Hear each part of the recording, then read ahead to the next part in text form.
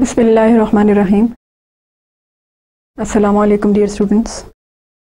Today is the fourth lecture of your subject report writing skills. Dear students, in the first three lectures we started with defining the reports, and then we moved on to the different hints to the different types of reports. After that, we discussed what are the various qualities that should be added to your report in order to attract your receiver, or in order to get your communication process converted into a successful communication process, and which communication process that you initiated by writing a report as a writer, as a sender, and that report was then supposed to be read by a receiver, and your communication process will become a successful communication process if you get the desired feedback from your receiver. And to get that desired feedback, you needed to add some qualities to your reports, which we discussed under the heading of 7 C's in detail in the first, the second and the third lecture, I suppose. Dear students, today we would be discussing what are the main 3 parts of a report. Your report can either be a long report or it can be a short report. Long report or a formal report, you can use the word formal for a long report and a long report for the word formal report. Similarly, short reports are sometimes called informal reports, and informal reports are sometimes called the short reports. And the difference between the two is that of the length. A short report normally cannot exceed 10 pages, and a long report cannot be a report that is having less than 10 pages. And this course book in front of you is an example of a long report. Beginning from the length of 10 pages, they can be having a length of 1000 pages. This book is having about 600 pages and is an example of a long report, example of a formal report. One difference between these two types, formal report and informal report, is that of the length. And the other difference is there are some additional parts in the formal reports. For example, there are some supplemental parts. There is a preface, there might be appendix, cover fly, title fly, cover page, etc. That we would be discussing later on. At the moment, we would be discussing what are the basic 3 portions of a report that are always existing, whether you are writing a formal report or you are writing an informal report.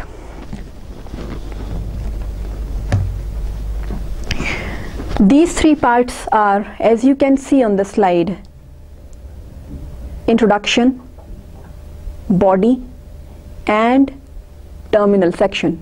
A report comprises, whether you are writing a formal report or you are writing an informal report, whether you are writing a long report or you are writing a short report, it is having these 3 parts normally, always: introduction, body, and terminal section. Now,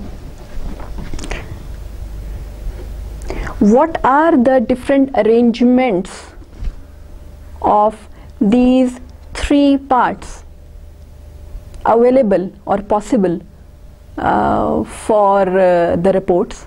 Should we always be keeping the introduction in the beginning? And should we always be keeping the text in the center? Or should we always be keeping the terminal section in the end? There are 2 arrangements possible. One arrangement is the inductive arrangement of these 3 parts of the report, and the other arrangement is called the deductive arrangement of these 3 parts of the report. Let us see what is meant by deductive arrangement of these 3 parts of a report. Which 3 parts? Introduction, text, and terminal section. As you can see on the slide, in deductive arrangement we are having two shapes. It can begin with a terminal section. You can first write the terminal section, then you can move on to the introduction portion, and then in the end it's the text. We are discussing the deductive arrangement. Or the other way around, you can begin with introduction, then you can move on to the terminal section, and in the end again it's the text.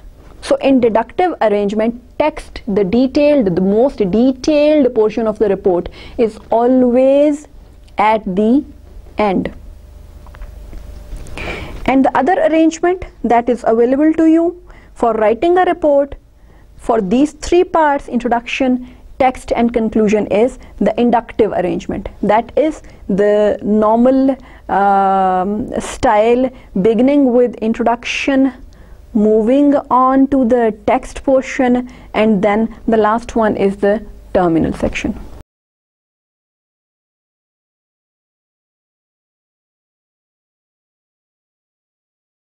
Why to choose deductive arrangement, dear students, and why to choose the inductive arrangement? Where to choose the deductive arrangement for writing your report, and where to choose the inductive arrangement for writing your report? It depends on the circumstances. There are different circumstances that are existing around. For example, if you somehow want to, you are the writer of the report and you somehow want to show the results first, of course, then you would be selecting the deductive arrangement where the results are in the beginning. Deductive arrangement where the terminal section or the introduction portion, they are in the beginning and text is always at the end. If you want to, for any reason, for example, if your result is so astonishing, or it matches the will of the receiver, or it's a good news, and you want to announce that good news first, so you would be putting the terminal section in the beginning, and then you will be moving to the introduction portion depending on any of the two arrangements of the deductive style you pick up, and the end portion would be the text. Okay. If the situation is such that you need to give the details first, you need to convince your receiver first, or convince your authorities first for whatever results you are showing, then there, of course, you will be selecting the inductive arrangement, beginning with introduction, moving on to the convincing long portion of the facts and figures of the text, and then moving to the result portion, the terminal section. Then it depends on the nature of the authorities you are having as well.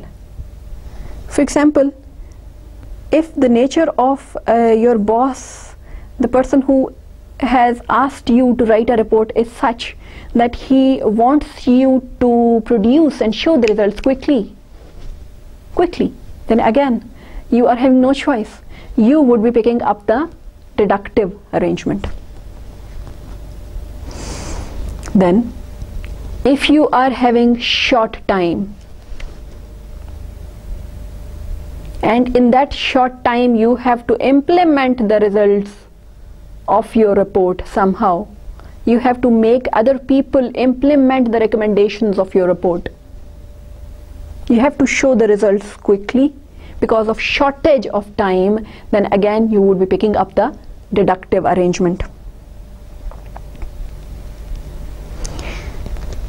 But if your authorities or your receivers are having such a mindset that they follow they are a bit more formal, they want to move stepwise from point 1 to point 2, point 3, point 4, this is the way they want it, in a bit more formal fashion. They want everything in the routine, in the with the set procedures, with the set parameters. Then again you are having no choice. You have to pick up the already set patterned inductive arrangement of the report.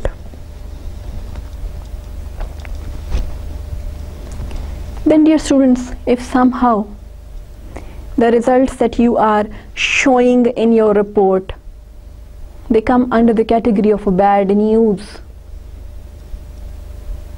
they are not good to hear, they are not good to read, or they do not match the will of your authorities or your receivers, again you would have to put the results in some hidden position. You would have to begin with introduction, move on to the text portion, then go to the terminal section with the results. Again you are selecting what? The inductive pattern. So we simply discussed some of the different situations that you might be facing where you would be either selecting the inductive arrangement of the report or the deductive arrangement of the report.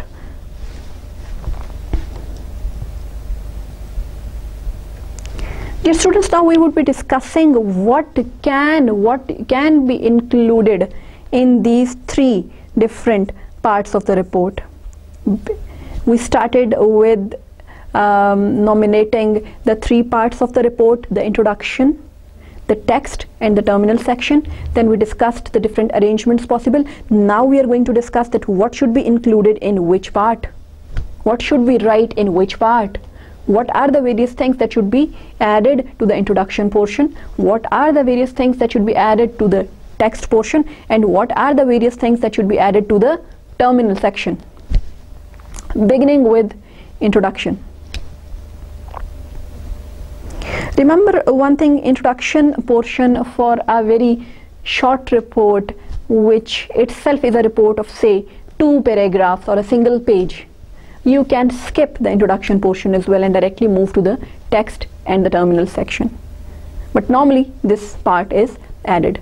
Now what should be added into this introduction portion of the report? Number one that you always have to write is what is the purpose of writing this report. You do add the purpose of writing that report in the introduction portion. For example, if you are writing a report to find out the causes of high turnover rate in your organization, the purpose is to find out the causes of high turnover rate in your organization. So you have to mention this purpose in the introduction section of your report. Why people are leaving the job so quickly, why they are not staying long in your organization, why this high turnover rate. Add that purpose to the introduction portion. Then you can add one more thing in the introduction portion, that is authorization. What is authorization? In the first lecture I told you that reports can be authorized reports and voluntary reports, and I told you the difference between the two. A voluntary report is the one which you are writing on your own initiative. Nobody has asked you to write that report. You are doing it out of your own goodwill.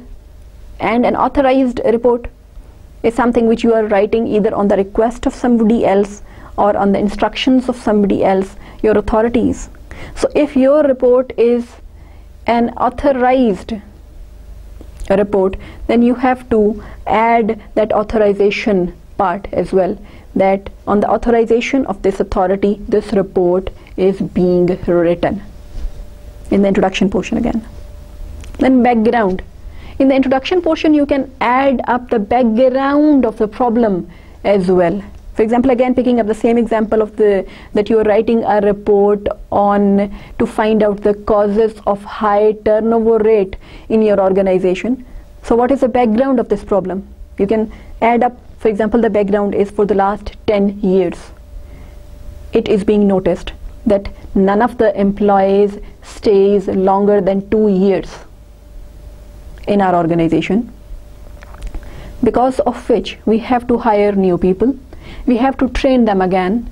The working of the organization is also suffering, and the credibility of the organization is also suffering. So this is making what? The background of the problem that you are mentioning in the introduction portion of your report. Then sources. Dear students, this is a very important point. Sources. You can mention the various sources that you simply tried or that you simply accessed in order to get or gather the data, facts and figures for your report. And before moving on to the other portions that you should be adding up to the introduction portion of your report, you should know something in detail about what do we mean by sources. This normally comes under the pre-writing techniques, that whenever you want to gather some facts and figures for your report, you're supposed to go for some research. You're supposed to go for some research. But before moving on to that research, you start with something that is called brainstorming. You're sitting somewhere, you have been given some task to write a report on any issue. The first thing is brainstorming. You would be sitting on your table and thinking, why? What can be the various causes for this high turnover rate in this organization? Brainstorming, probing your own thought, penning them down roughly. This can be the cause, this can be the cause, the timings can be the cause, the pay scale can be the cause, and the location can be the cause, the environment can be the cause. Brainstorming. Then comes mind mapping. You will be arranging those ideas in order. For example, first you were having in your mind what? 1, 5, 8, 10, 52, 56, 29, 35 numbers, but not in order. Ideas, but not in order. But now this mind mapping is the point where you would be giving them a sequence: 1, 2, 3, 4, 5, 6, 7, 8, 9, 10. Gathering the linked up ideas at one place. Getting my point? This was mind mapping. After that, you would be simply writing down a rough outline based on these two things: brainstorming, mind mapping, rough outline. Here, now after writing this rough outline, you would be going for research. You would be checking your ideas for their validity, whether whatever you thought might be the reason of high turnover rate is correct, is valid or not, is a fact or not a fact. For that you would have to go for research. Now there are two types of research mechanisms existing. One, the primary research, and second, the secondary research. In secondary research, what do? You gather the data from already published sources. For example, if your organization is having some magazines issued, you can consult those magazines. Then, for example, you are gathering some data from some newspapers that are already published, from internet that is already available to all. Now, gathering the data from such sources which are already public sources. We are discussing the point sources. What is meant by sources? From the sources which are already public, known to everyone already, then such research is called the secondary research. But if you gather the data from such sources which are not public, which are secret, and to have an access to which you need the permission of some authorities. For example, you want to see some files of ISI and you are having a written permission to access those files are not available for public. Here you are accessing some secret document of your organization as well. Then this comes under the heading of primary research. You are gathering the data through primary research. Then if you are interviewing the people directly of your organization, what is the reason, what do you think is the reason of high turnover rate in your organization, in this organization? What are the various problems that you are facing, and what have been the various problems that your colleagues have been facing? You are directly interviewing the person who was affected. So you are gathering the data, collecting the facts through, again, primary research. This is again nominated as primary research. If you yourself are experimenting, for example, you decided that I would be spending some day myself, some months myself in this organization to exactly know what is the reason of the high turnover rate. You are experimenting yourself, analyzing yourself, observing yourself, again first-hand data. Again, this would be coming under the primary research section. For example, if you are writing a report on comparing the quality of Sitara textile and there must be another textile in my mind, Lubna textile, say, and you are putting that cloth in front of you and putting hydrochloric acid in equal quantity with the same dilution on them, and then checking what happened to Sitara textile cloth and what happened to Lubna textile cloth, then you are experimenting yourself, and whatever facts you gather out of that experiment again would come under the primary research section. So, sources.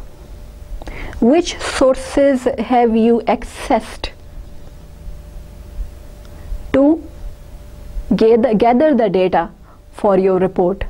You can add up those sources in the introduction portion. But before I again move on to the different parts of the introduction section, let me complete the pre-writing techniques. Here you have gathered what? The data through primary research and secondary research. So you are having some data on this side, some facts and figures on this side, the facts and figures that you received after research, and on the other side you are having a rough outline. You would be now comparing these two things, the rough outline and the data collected through research, and there would be there would be some points, you will be finding some points that would be added up to that rough outline, and you will find some points that would have to be removed from the rough outline. It's called trimming. You will be comparing those things, and you will be trimming the rough outline, adding the facts and figures to it, and removing some excessive points not required in the rough outline, and giving it the shape of a final outline. So we were discussing what can be included, coming back to the main topic, what can be included in the introduction section of your report. We discussed you can add the purpose, you can add the authorization, then you can add the sources, you can add up the background, and then yes, you are having one more option as well for your introduction, that is you can add up the brief mention of the results as well. Whether you are putting the terminal section in the beginning or not, in the introduction section, if you like, it's optional, you can give a brief hint of the results as well. Then in the introduction section, you can add up the list of different topics that you would be discussing in the longest portion of the report, that is the text. What are the various topics, what are the various things that would be rather discussed in the text portion of the report. Okay. And I already told you that if a report comprises of a total of 1 or 2 paragraphs, or a report is totally of 1 page, you can omit the introduction section as such.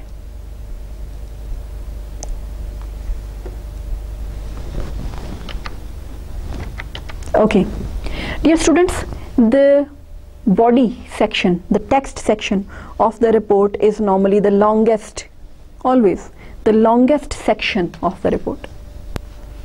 And what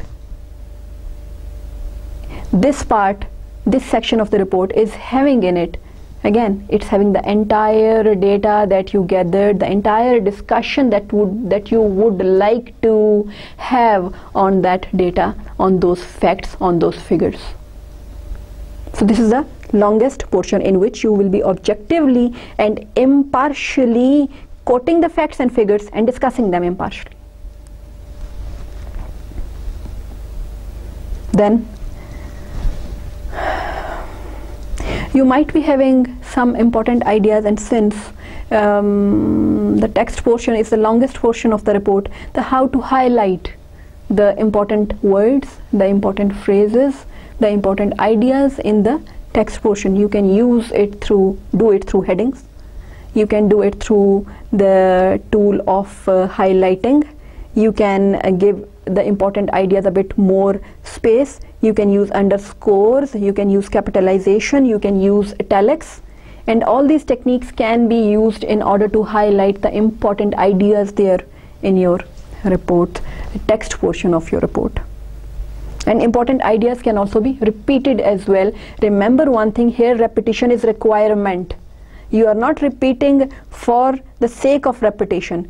If repetition is required to emphasize an idea, then you are repeating. It's something extra which is desirable. Then in the text portion you can add up the visual details, you can add up the graphs, and you can add up the tables as well. And since, dear students, this is the longest portion of the report, in the text section it's very much appreciated if you use the topic sentences for all the paragraphs, and we discussed in detail in the last lectures what do we mean by topic sentences. Topic sentence normally is the beginning sentence of all the paragraphs, and it represents the entire theme of the paragraph. So it's appreciated if you use proper, relevant, linked topic sentences for all the paragraphs of your text portion of the report. Then all the principles of 7 C's should be duly applied to the text portion of the report.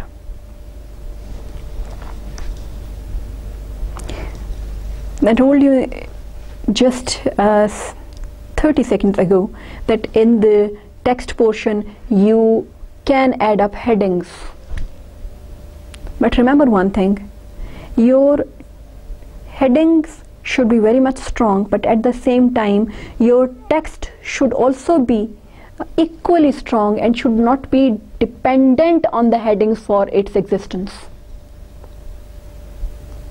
For example, if you remove the headings, your text should be so strong that it as if it never needed the headings. They should not be dependent on each other, by the way. Headings should be placed over there, but in such a way that they can exist without each other. You should not be using headings at the cost of the quality of the text, as per the rules of the 7 C's that we discussed for writing a report.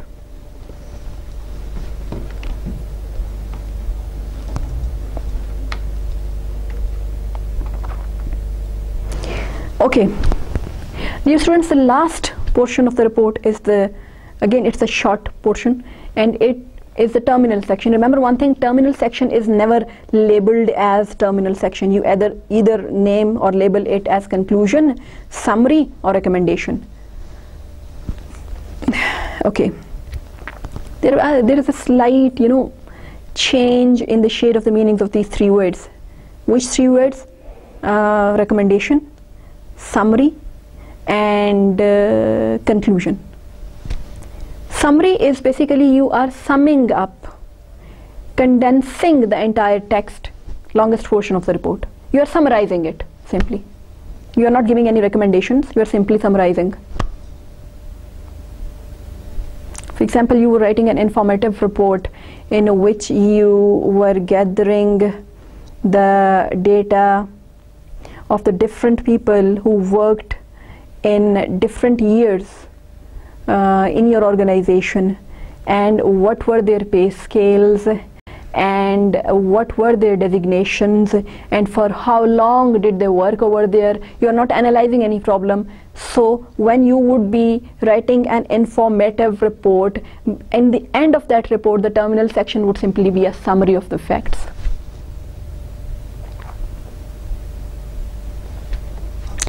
Conclusion If you are writing a conclusion, then conclusion basically evaluates from the text. Evaluates from the text that through this research, for example, you are trying to analyze what? The reasons of the high turnover rate in your organization, and through the research mechanism that you passed through and you gathered some facts and figures, then you simply evaluate on the basis of those facts and figures in the text portion that what are the various reasons for the high turnover rate of your organization. Moving a step further, taking this conclusion to the recommendation level. In conclusion, you simply concluded and gave the reasons. In recommendation, you will be giving the solutions as well. You will be suggesting some solutions as well. This is recommendation. Now, a terminal section can be an amalgam of all these three things. What? It can be a summary plus conclusion plus recommendation. It can simply be a recommendation. It can simply be a summary, or it can simply be a conclusion. Recommendation or summary, or a mix of the three, or a mix of two of them. Dear students, always remember that never add up anything new in the terminal section that you have not discussed in the text portion. The terminal section is not supposed to launch some new idea.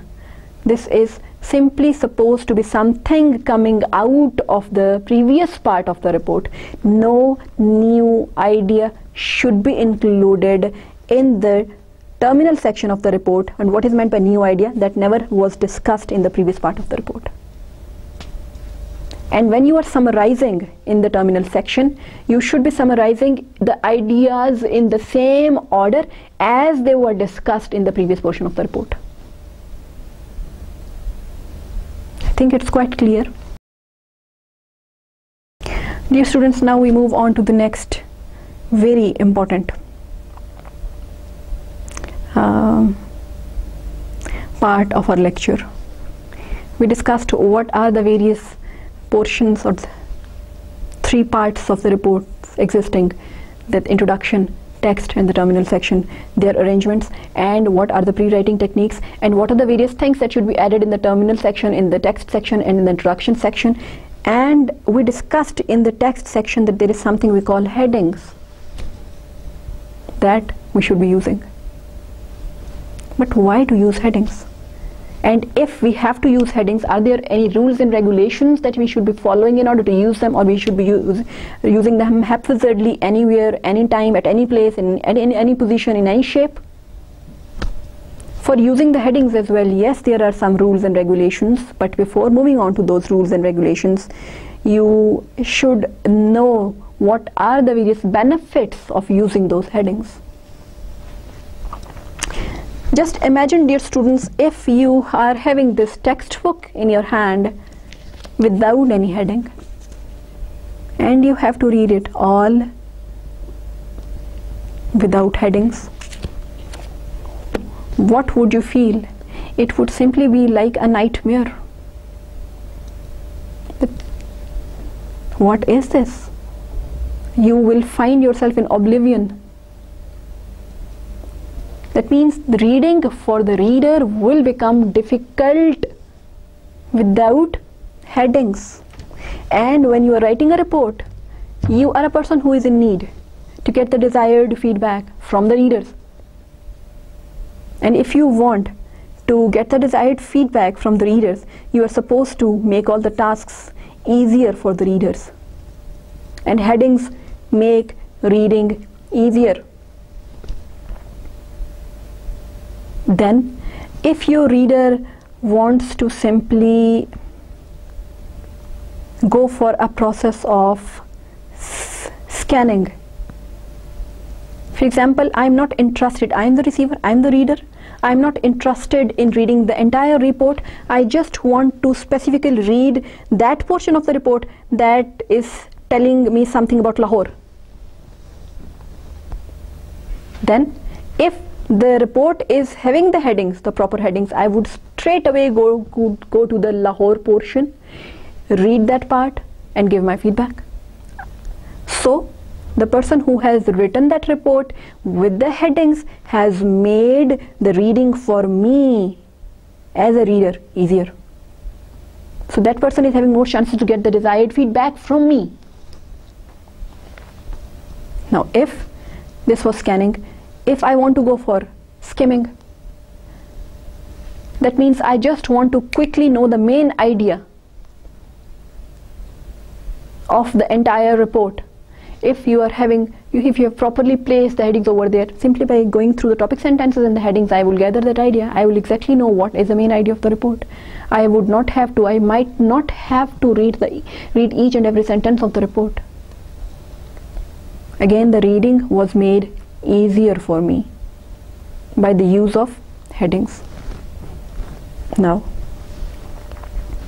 are there any rules and regulations that are existing for the use of headings? And are there any types of headings existing? Yes, dear students, there are some rules and regulations that you should be following in order to use the different types of headings. First, you should know what are the different types of headings existing. Dear students, there are 4 types of headings that are in fashion, in use. Number 1 is, I would be beginning with the topic headings. Although it is placed over here in the at the fourth number, but I would be beginning with the topic headings. A topic heading is basically that heading that comprises of a noun, in which you are using a noun as a heading. It is beginning with a noun. For example, history, noun or short phrases. History, but the phrase is also beginning with a noun. History, then it can be background, then converting it into a phrase form, history of the problem, but again beginning with a noun. Then background issues, again beginning with a noun. So any heading that is using nouns in the beginning, these headings would be nominated as topic headings. Then complete sentence heading, as simple as that, as is obvious from the name, complete sentence having a subject and a verb. If you are using a complete sentence as a heading, then your heading would be called a complete sentence heading. For example, preparation is essential for our success, for the outlining, or one example. Then the other example, as you can see, is writer should take time when preparing for outlining. So you are using complete sentences as headings. So such headings are called complete sentence headings.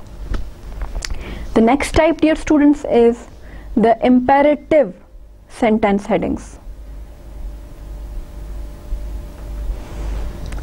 If you are using any such heading, dear students, which is beginning with a verb but in the form of a request or in the form of an order, beginning with a verb.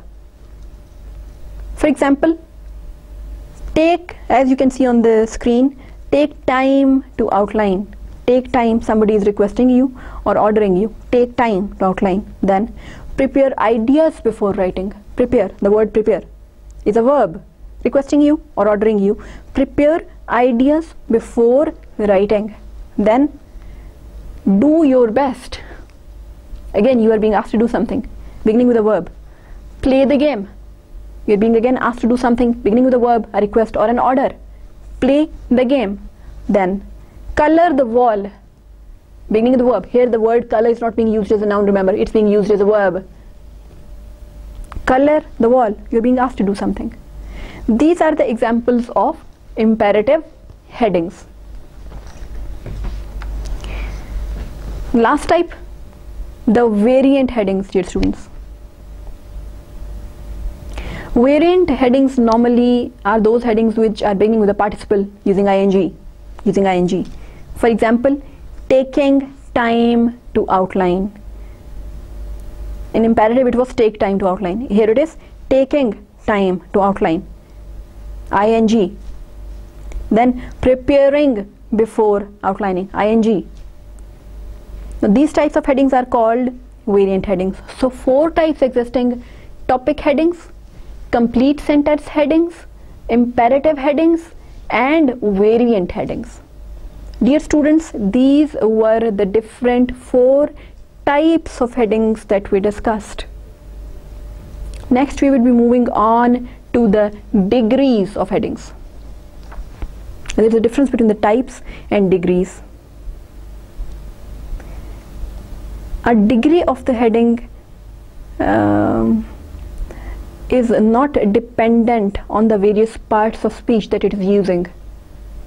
We discussed the 4 types based on which parts of speech that heading is using. It's using a verb, it's using a noun, it's using a participle, it's using a complete sentence. Parts of speech, which parts of speech it's using. But when I talk about the degrees of headings, the degree of a heading is decided on the basis of the placement of the heading, where it is placed on the page, on the basis of the capitalization mechanism of that heading, and on the basis of whether it is underlined or not, and on the basis of one more thing, where the text is beginning from.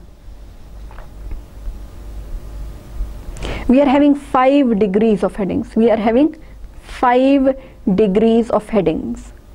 And I repeat again, degrees depend on the positioning of the heading, the capitalization mechanism of the headings, whether the headings are underlined or not underlined, and where from the text after the heading is beginning. Let us see. We start with the first degree of heading. Dear students, the first degree of heading is having all the letters capital. Is having all the letters capital. And you're having 2 choices, whether you place the first degree at the center of the page or you place it at the left margin. Let us see.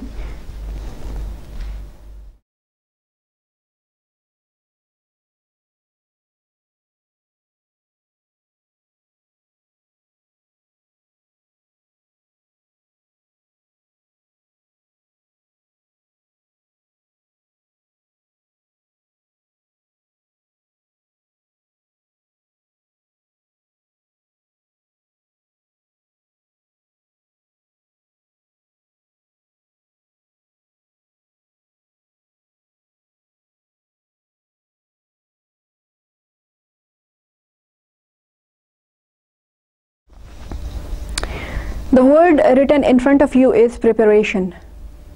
Preparation. When you are writing like this, look, all the letters of this heading are capital. They are at the center of the page and it is not underlined.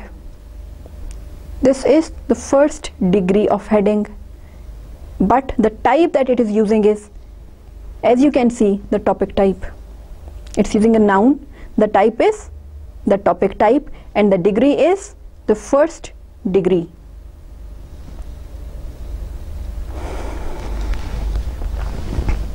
Let us see again.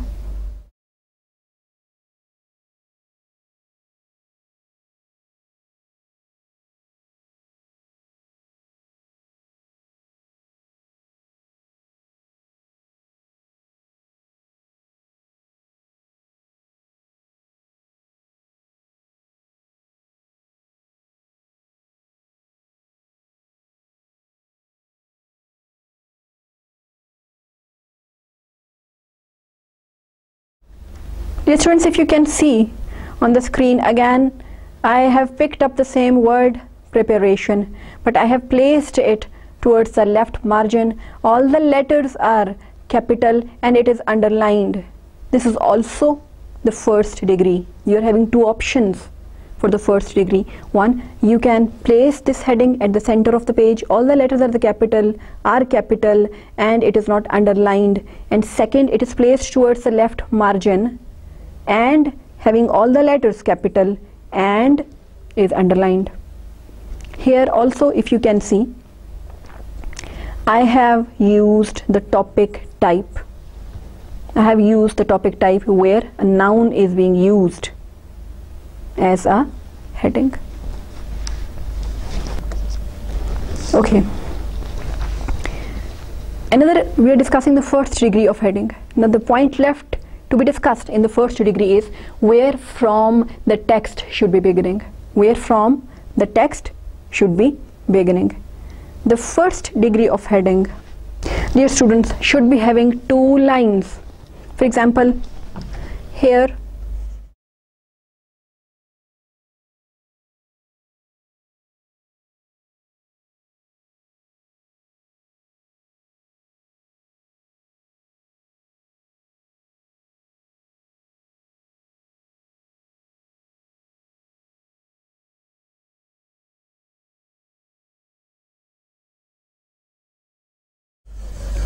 for example, there was some text already existing above the first degree, then what should be the space between the last word, the last line of the text and the first degree of heading that you are using? Let us see.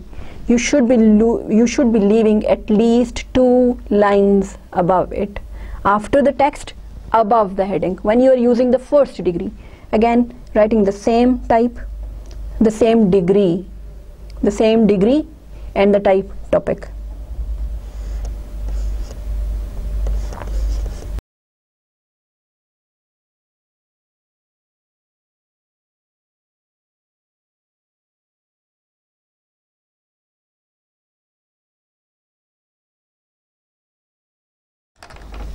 You have left a space equivalent to 2 lines above the first degree of heading which you are using in the topic type. And if you want to write some text after this heading, you are again having the option of leaving. You either would be leaving 2 lines after it or 3 lines after it and then write. Best one would be leaving 2 lines. That means the text should begin from somewhere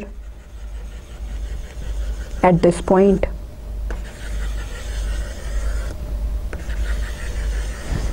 Now can you see the space here and the space here? This is the space that I am talking about.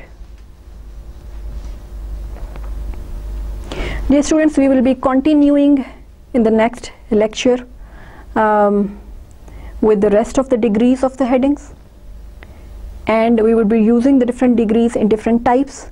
And in the next lecture we would be discussing that what is meant by parallelism in headings as well, the parallel structure of the headings, how to use the different types and degrees in a parallel way in your reports.